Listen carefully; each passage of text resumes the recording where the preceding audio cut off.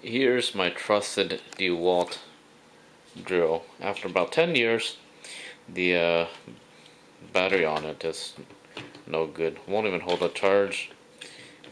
After you charge it, this is about all it does. So, of course, a replacement battery is almost about the cost of the drill itself.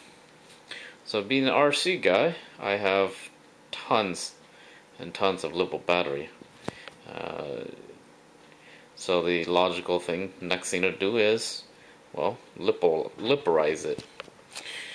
If you break the battery apart, take it out, you end up with this brick.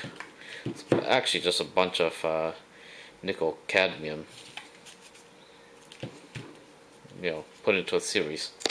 But anyways, when you break it out, you end up with a piece at the end which goes into a drill. That's really what you were after. I pretty much took it, soldered my handy dandy male Dean's wire to it, and that was that. If you can see underneath is my Lipo battery. That's a 1300 3S, which matches up with the very close to the 12 volt. And the top portion, I will stick that in here.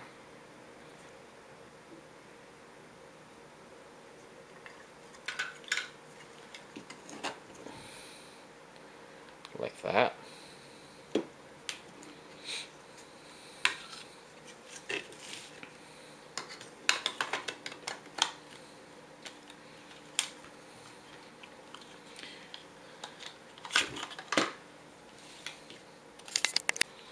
Anyways, I'm gonna go and plug in the battery.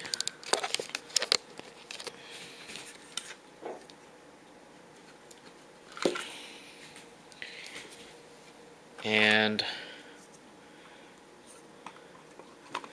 basically put the top on.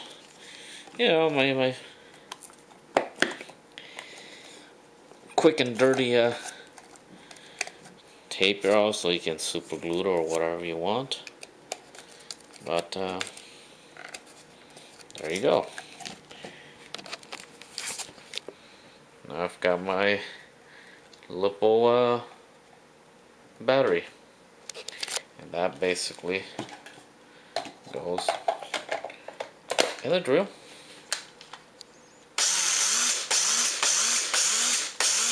Drill working again.